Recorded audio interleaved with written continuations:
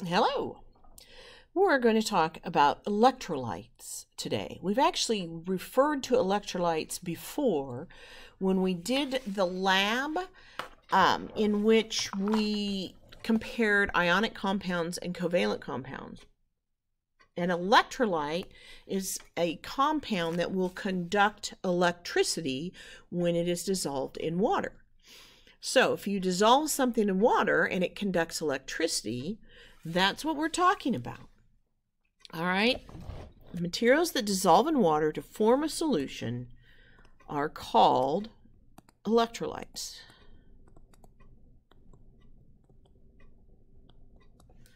Materials that dissolve in water to form a solution with no ions will not conduct electricity. These are non-electrolytes. Okay. A solution of salt, an electrolyte, conducts electrical current. A solution of sugar does not. And now we're going to look at a simulation. This simulation is from the PhET program, University of Colorado. And we have a conductivity meter here. So I'm going to move the conductivity meter over here into the water. And you'll notice the light is not on, but if I start to put salt into the solution, what happens, you can start to see the light is starting to light up. So put some more in, and it's getting a little brighter.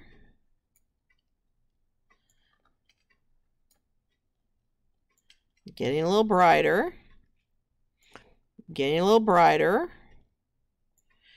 And you notice the more salt we add, the brighter it gets. All right, so salt, in this case, I'm assuming that it thinks it's sodium chloride, but it could be anything. Notice it continues to get brighter, okay? So that tells us two things. That tells us that concentration will affect the brightness. All right. A solution of sugar does not. So now we can look at this and remove the salt. Notice the light goes out, and I'm going to change to sugar. And so I'm going to add sugar. And you can see as I'm adding the sugar, the light is not lighting up, no matter how much I add. So in this case, sugar is a non-electrolyte, but salt would be an electrolyte.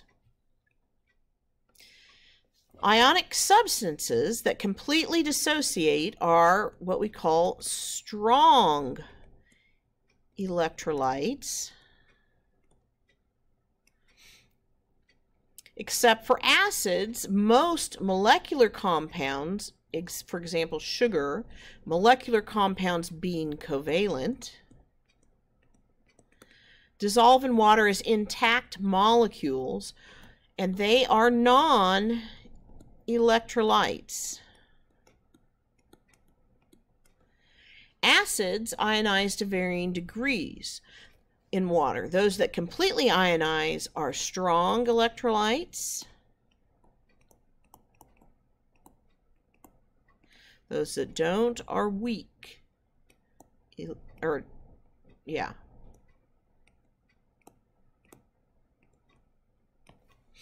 So let's talk about acids. Acids are molecular compounds. They're covalently bonded. That's what molecular compound means, as opposed to a crystal, that form ions when dissolved in water. Acids that completely ionize are called strong acids. Here's a picture. If the chlorines are the green and hydrogen is the white, all of the chlorines are completely dissociating into hydrogen and chloride. There are 6 strong acids: hydrochloric acid, hydroiodic acid, hydrobromic acid, nitric acid, sulfuric acid, and perchloric acid. These are the 6 strong acids. All right, all of these will dissociate completely. So we could write HI yields H plus I. HNO3 yields H plus NO3. H2SO4 yields 2H plus SO4. HClO4 yields H plus ClO4. Acids that do not completely ionize are weak acids. Weak acids, what you get is, you'll notice in the picture, this guy, this acetate, this is vinegar, has lost a hydrogen ion. All right, he's lost a hydrogen ion. Everybody else, this acetate, there's a hydrogen ion on the oxygen. That one, there's a hydrogen ion on the oxygen. But he's lost an acetate. This guy has lost lost an ion, a hydrogen.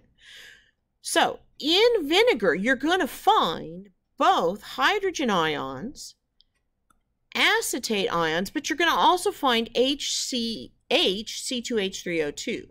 We represent this using an arrow that goes back and forth. So for acetic acid, acetic acid will dissociate into hydrogen ions and acetate ions, but most of the time it will be hydrogen acetate ions, or acetic acid, not ions, molecules. Most of the time you're going to have molecules. Now when we talk about this, we may refer to species. You know that species are like a dog or a cat or an animal. Well, we talk about species here in chemistry too. And you might have a question about a strong acid. What species would you see in solution? And the answer would be hydrogen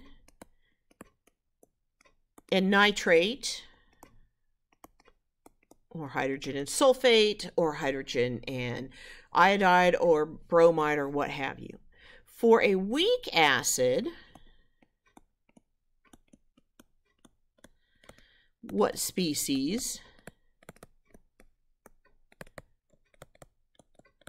you're going to see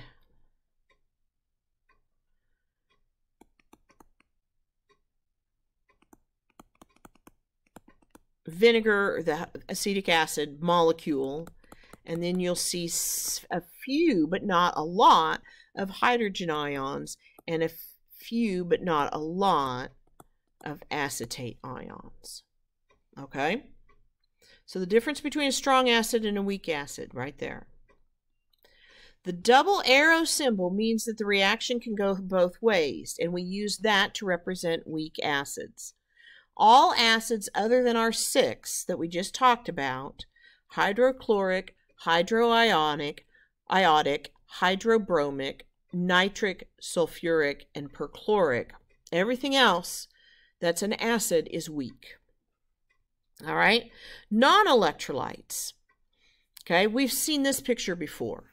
Here we have a sucrose molecule, and the water particles come in and surround it.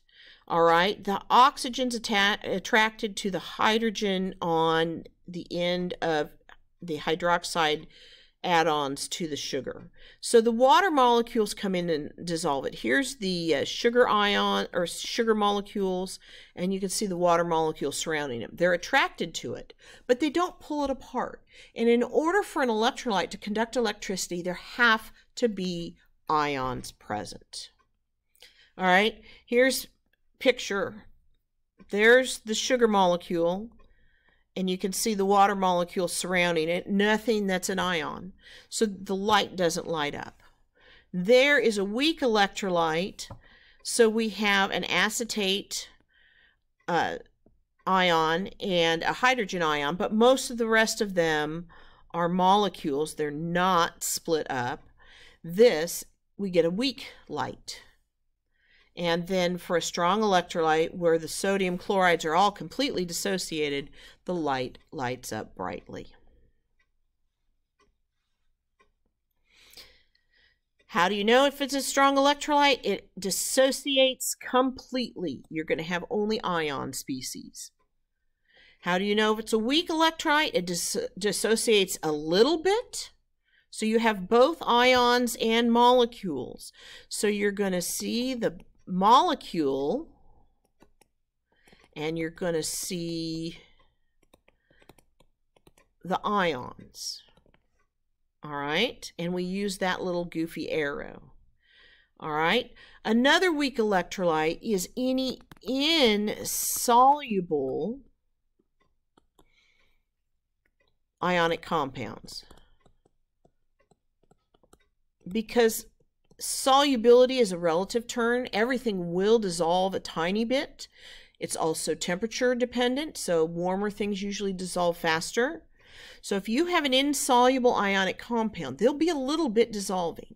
So when you look at your solubility table,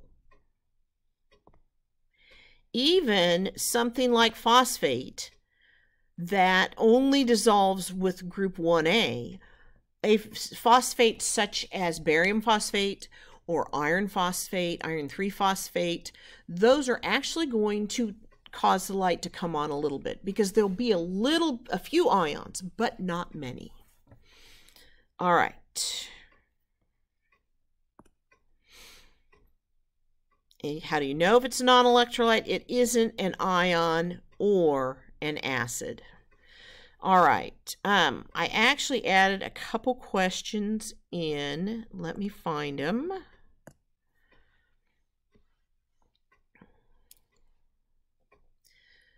We talked, the last questions, what about the number of ions produced in solution? All right, well, when we did this lovely demo, we saw that the more salt we added, the brighter the light got.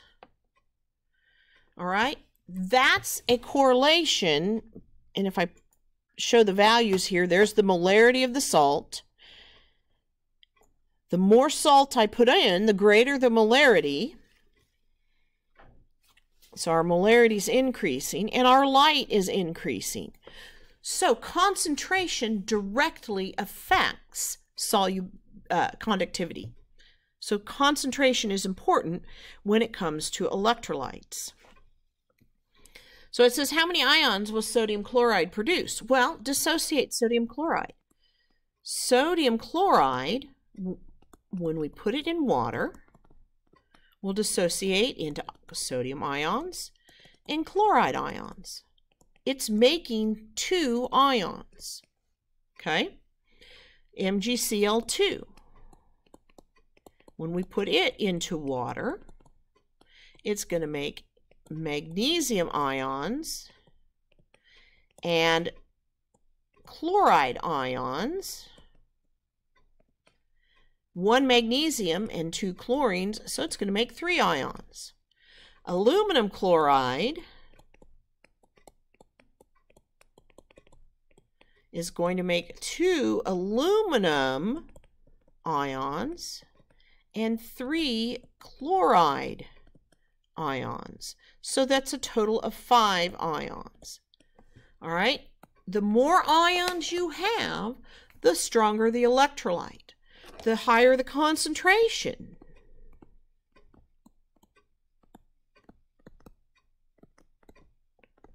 Stronger electrolyte.